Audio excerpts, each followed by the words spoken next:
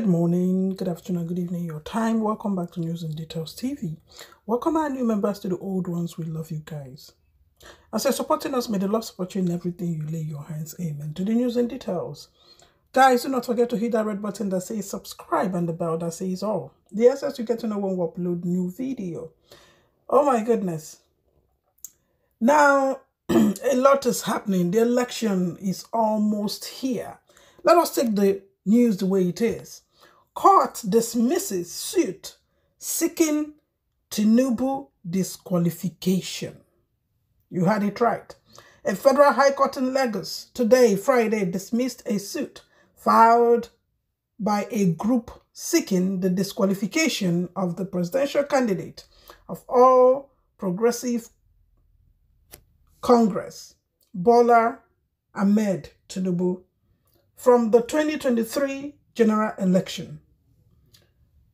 Justice Binta, in their judgment, held that the plaintiff, the incorporated trustees of Kingdom Human Rights Foundation International, lacked the locus standi, legal right to institute the case.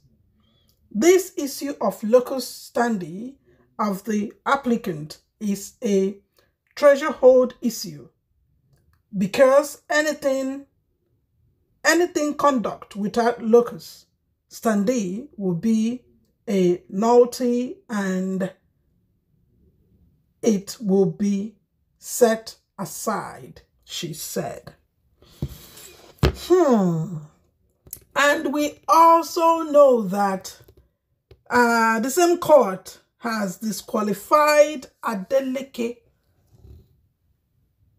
of the governorship result.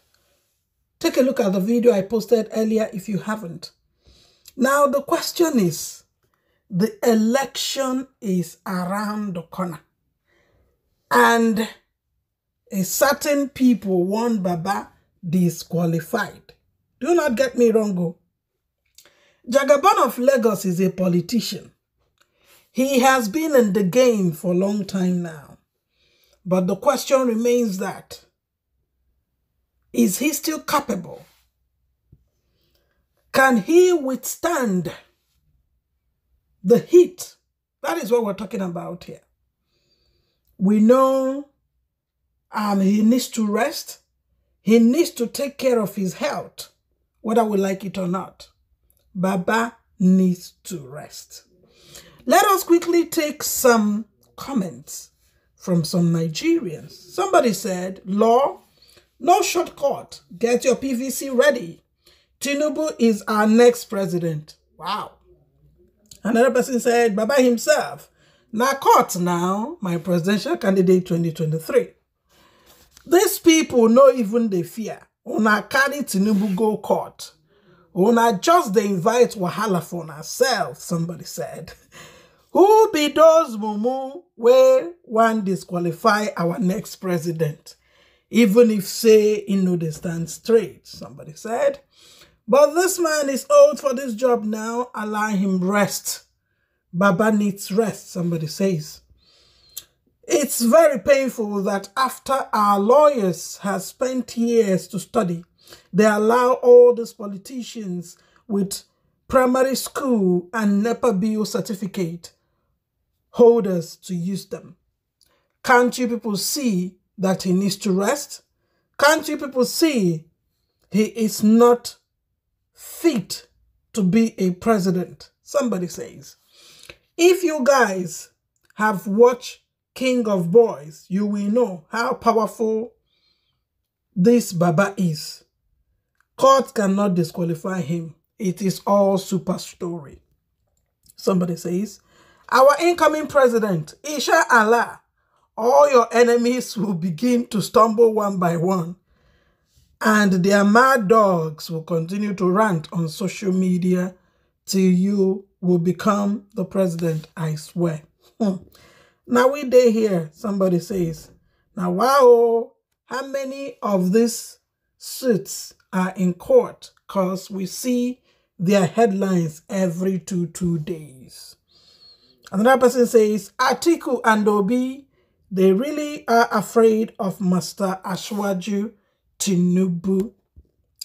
Is that true? Another person says, a country ruled by unfortunate elements and lying and unfortunate legacy. I love that pastor that said, may the future of your children be like that of who you will be voting for in 2023.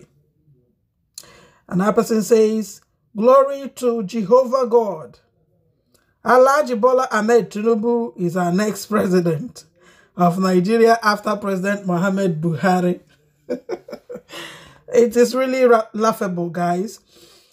Now, whether we like it or not, you know, the fact remains that there is a saying which says that absolute power intoxicates absolutely.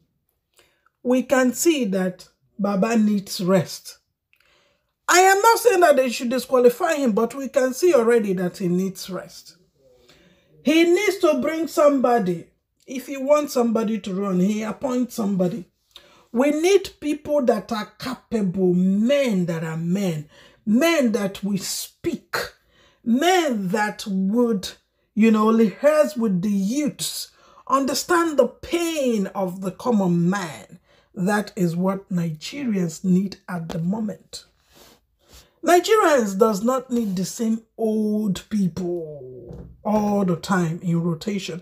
And mind you, that a lot of people are clamoring for Peter Obi is because he left the office not leaving deficit, but surplus. I want you to understand that.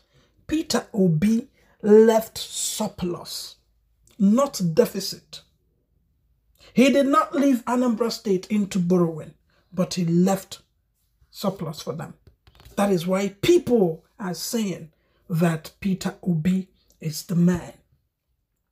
And you can see he has the strength. And he knows what a common man wants. Wake up and cast your vote the right way. Let me know your thoughts. Please share out and give us some likes. I love you guys. Let me see us again on my next video. Bye-bye, guys. Bye.